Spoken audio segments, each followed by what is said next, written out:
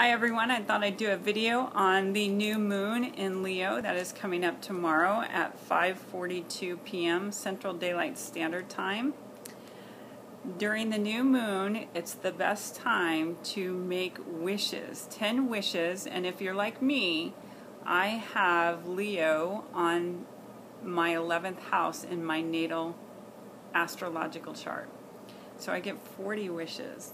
So if I can think of 40 wishes, I'm going to write them down. But this is a really good time to write down 10 wishes to help you manifest things. The energies of the universe help you manifest more things during the time of a new moon.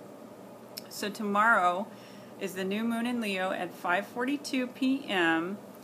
Write down 10 wishes. I always suggest a yellow piece of paper with a pencil and write those down. And Leo is all about vivaciousness, romance, creation, fun, children.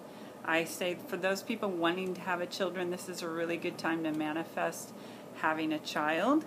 But for those that want fun in their life, you know, manifesting fun in your life is a good time now. And then for those that are maybe in a relationship already and it's not very romantic, it's a good time to have the romance put into your relationship.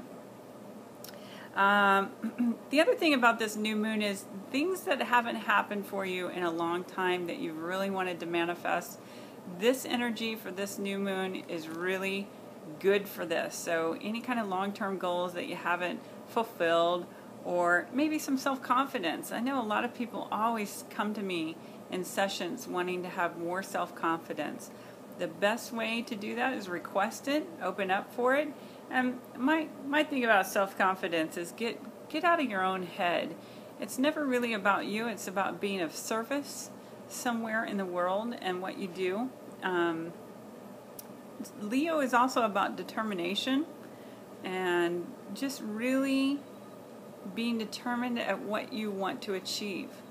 I know at times we all get lackadaisical, especially during summertime. We're just having fun and out there just enjoying, but it's really important to manifest during this time.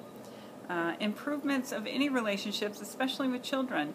So when you're looking at improving relationships with your child, this energy will especially help it, but there's also an improvement to help your own child within you that maybe you never healed. So this is a perfect time for that as well. And the greatest thing during new moons is a death of an old existence of who you are and bringing in the new. I know this past week I've had a lot of things happening that I just never imagined would happen, and they're happening. And I just imagine that it's only temporary. There's going to be some transformation happening through all of this, and I just have to stay positive and realize that great things are always happening.